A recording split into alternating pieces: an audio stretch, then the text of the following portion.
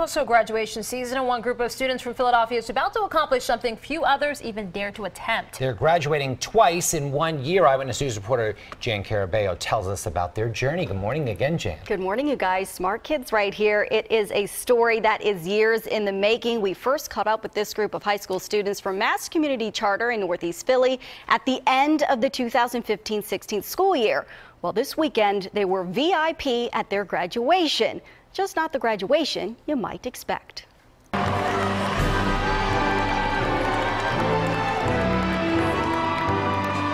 This is the class of 2018. You guys broke records here. And at just 18 years old, these 6 students are by far the youngest of the bunch. They're about to receive their college degree, a unique honor, especially considering they don't even have a high school diploma, at least not yet.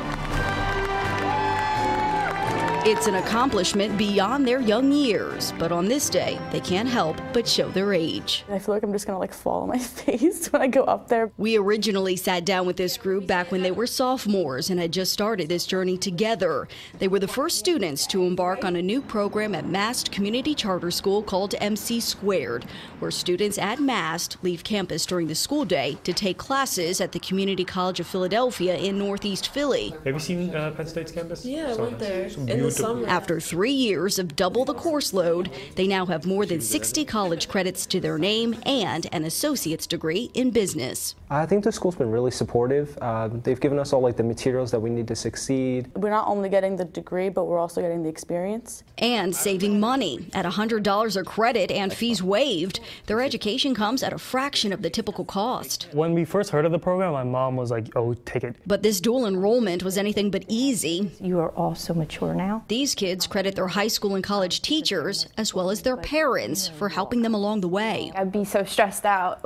I would go to them and then they'll remind me that this is just a little hurdle. And the teens understand challenges are just beginning. I've been here since kindergarten, so it's been the same people, so I just kind of need to branch out a little bit. Congratulations as we celebrate Georgie. After graduation, a much-needed break. And then the next journey begins as full-time college students. My name is Sabrina Fioca. I'm Savannah Zaslak. Selwyn Varghese. Mackenzie Shane. I am Anthony Rodriguez. Carson Lowe. I'll be going to Penn State University. I'm going to Temple University. Temple University. Bernathen College. I'm going to Millsville University, and I'm going to study computer science. Biology. Computer science. I am currently assigned for business management, but I've been meaning to switch to finance. And I'll be studying aerospace engineering. Finance. I'm studying biology on a pre-med track.